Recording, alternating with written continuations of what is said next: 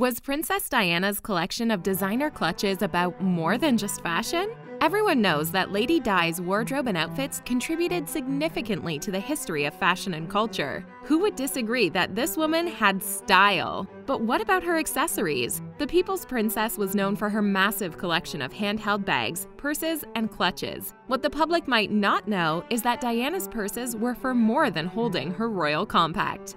After she married Prince Charles, joining the royal family at age 20, Lady Diana became Diana, Princess of Wales. Along with her new title came a few perks, one of which was the royal closet. Many of us dream about marrying a prince, mainly for one reason, or three: the fashion, the jewelry, and the accessories. As a princess, Diana had her pick of any of Europe's top designers, and not to mention access to the royal jewels. The new princess quickly grew her collection of pieces by Catherine Walker, David and Elizabeth Emmanuel, Belleville Sassoon, Victor Edelstein, and Christina Stambolian. From her enchanting high-fashion wedding dress in 1981 to the famous revenge dress in 1994, Diana always knew how to use fashion to her advantage, turning a few heads along the way. Besides her wardrobe of fashionable evening wear, Diana also became known for her massive collection of designer clutches. The bags often went unnoticed at the time. Now, looking back at Diana's impressive wardrobe, many fans from newer generations are noticing that for every dress, jacket, suit, or hat, Princess Di had a matching, elegant clutch bag to complete her outfit.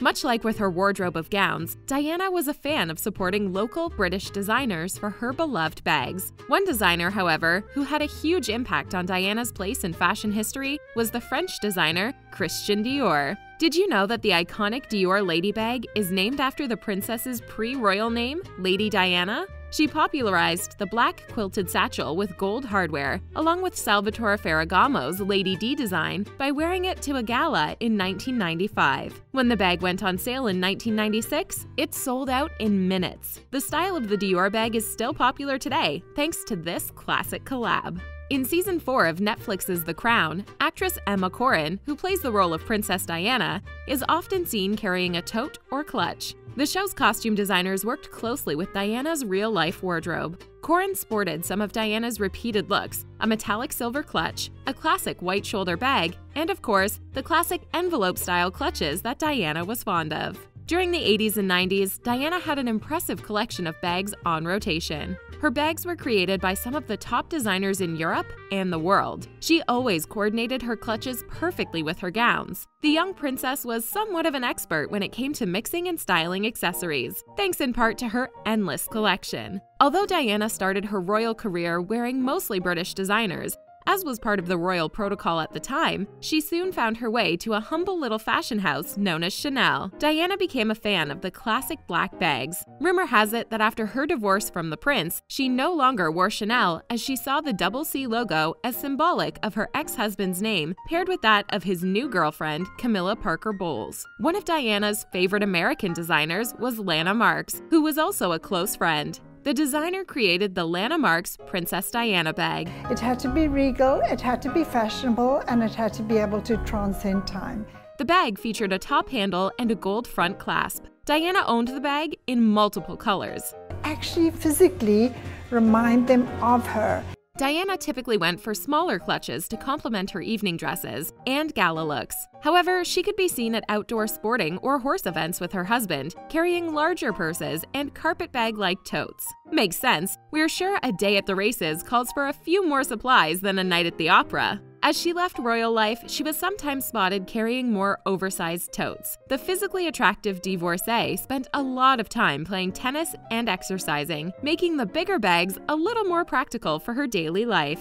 One of her favorites was the Tod's D-styling handbag. Ever wonder why Princess Diana, and other royals for that matter, were always seen with a clutch or bag? Aside from being glamorous and fashionable and elegantly pulling together an outfit, Diana's clutches had a double function as her secret paparazzi weapon. It was recently revealed by a designer by the name of Anya Hindmarch that Princess Diana would use her collection of colorful bags to protect herself from the press. Hindmarch is famous for her "I'm not a plastic bag" tote design that was wildly popular at its release. The designer also mentioned that Diana was a very loyal customer and a lot of fun, and that she would often visit the design studio without a bodyguard. Young Diana had the shy, demure princess look down. With her short, feathered hair often falling in her face, Diana maintained a look of youthful innocence that initially impressed her new conservative in-laws. Her early look centered around draping fabrics, cinched waists, and exaggerated collars, all the markings of a queen in training. Diana's double-function bags offered her a small piece of privacy in an otherwise overly scrutinous life. Diana's life was so entangled with the press and paparazzi that the cameras were everywhere she turned, from the moment she caught the eye of a prince to the day she passed away. So not only were Diana's bags perfectly tailored to match her outfits and hide her from the glaring paparazzi flashes, but they also served a third purpose. Since it's well known that the royal family has a rather old-fashioned view of modesty, Diana's wardrobe often reflected that. Diana was usually seen in blazers, full-length dresses, and long sleeves. However, when she did feel like revealing a little shoulder, she had to be creative with covering up in front of the cameras. With paparazzi always in Diana's face for an uninvited close-up, she would often use her bag to give her gowns a little more modesty, doing what she could to reveal less skin to the press cameras and crowds of fans as she stepped out of vehicles. The bags were especially helpful when deeper necklines came into style in the mid-90s. No wardrobe malfunctions for this princess.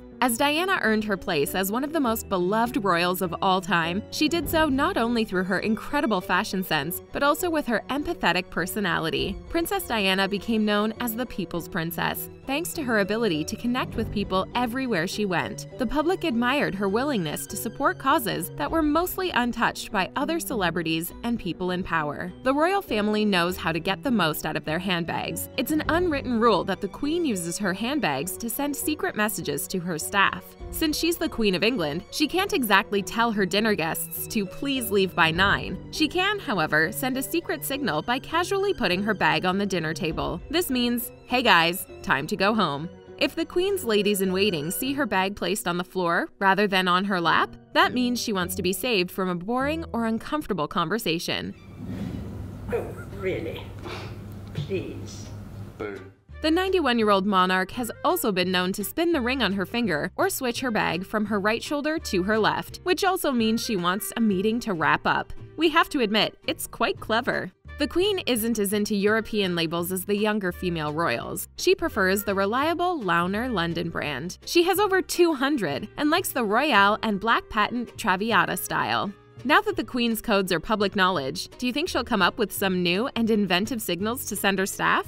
The old-fashioned handbag trick has even trickled down the monarchy. It's been reported that Kate Middleton, Duchess of Cambridge, also uses her handbags in a tactical way. While there's no legitimate royal rule about it, the royal family, including Kate and Prince William, tend to avoid shaking hands with the public, even before physical distancing was a thing. To avoid awkwardly ducking shakes left and right, the Duchess holds her clutch bag in front of her with both hands, a subtle yet obvious signal that she'd rather not. Would you use this trick to avoid clumsy handshakes with strangers? While out in public, Kate and William don't hold hands. Why? The family sees their public engagements as part of their job, and holding hands isn't always seen as professional. Plus, we're guessing the royal family isn't much for PDA. With so many eyes on the royal family at all times, and so many public engagements, these little tricks probably really come in handy. Diana's wardrobe was about more than just making a statement in fashion. Her fashion, accessories, and even her hairstyles were able to say what Diana wasn't always allowed to say. When you're as famous as the women of the royal family are, everything you wear and say is about more than just fashion. Diana was known to be an artist at heart. While she wasn't able to perform as a dancer as much as she wanted, she could express her artistic and creative side through her style. To a certain extent, it's fun to think of the princess's style as an evolution that went from the shy young girl who married a prince to the powerful woman who rocked little black dresses and stiletto heels. Was Diana sending signals to the public with her style and bags, much like the Queen sends messages to her staff? It was impossible to know at the time what this young woman was going through, as she always appeared bright, beautiful, and stylish.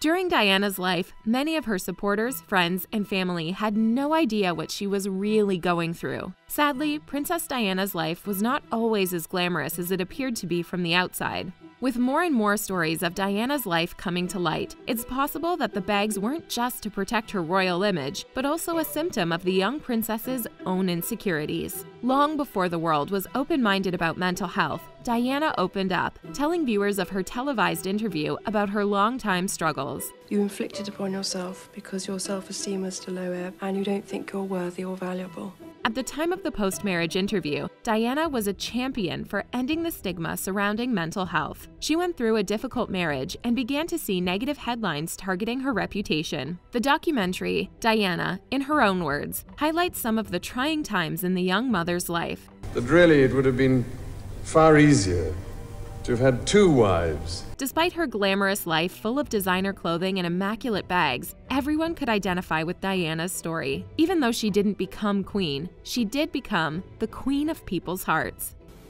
I'd like to be a queen of people's hearts in people's hearts. In later years, her sons William and Harry continued her legacy by advocating for mental health awareness and organizations in the UK. Diana's struggles were only multiplied by the relentless press and paparazzi that plagued her life. Everywhere she went, she was being filmed and photographed, with headlines drawing conclusions about her rocky marriage, her family, and her children. Unfortunately, Diana's battle with the press and negative headlines is not an issue that society left in the 20th century. Contemporary celebrities like Britney Spears and Paris Hilton are now opening up about how the media puts so much pressure on women in the public eye that it can have severe damage on reputations, careers, and lives. I've advocated for so long for women to use their voice, and then I was silent. Meghan Markle's recent interview with Oprah Winfrey is the other bookend to Diana's tragic struggle with royal life. As Meghan Markle and her husband shared, their move away from the monarchy was an attempt to protect themselves and their children from Diana's story repeating itself. My biggest concern was history repeating itself. Harry also added, "And when I talk about history repeating itself, I'm talking about my mother." Meghan revealed in her interview that after her first child's birth, she found the pressures of royal life and the media to be overwhelming. She feared for her safety and didn't know who she could turn to in her new family. A story that sounds all too familiar. But I was not aware of how overwhelming that attention would become. We have to ask ourselves now, will we continue to let the media destroy lives, or will we hold the press accountable for modern standards of social justice? There's no doubt Diana was a modern fashion icon of her time, and her sense of style, along with her heart for humanity, will always have a big place in history. As the 80s and 90s looks cycle back into fashion, younger generations are once again looking to Princess Diana for style inspiration. 2020 saw many of Diana's classic looks resurface through designer collections and magazine photo shoots. Diana's more laid-back, casual style of the late 90s has also seen an enormous hit among recent mainstream styles, namely the off-duty bike shorts, oversized sweaters, and chunky trainers. A look from later in her life, a little black dress by Christina Stambolian, dubbed the revenge dress, which she paired with a classic black clutch, became iconic thanks to Diana's newfound confident and boss woman attitude. In the late 90s, as the former princess finally came into her own, her style went up about 100 notches. And that's saying a lot. Current icons like Hailey Bieber and Rihanna all look to Lady Di for outfit inspo and have recreated some of her iconic looks. Princess Diana's clutch look is still making waves on the runways to this day. Are the days of oversized carry-alls over? 2021 red carpets are now, unsurprisingly, seeing a lot of tiny clutch bags completing stars' outfits.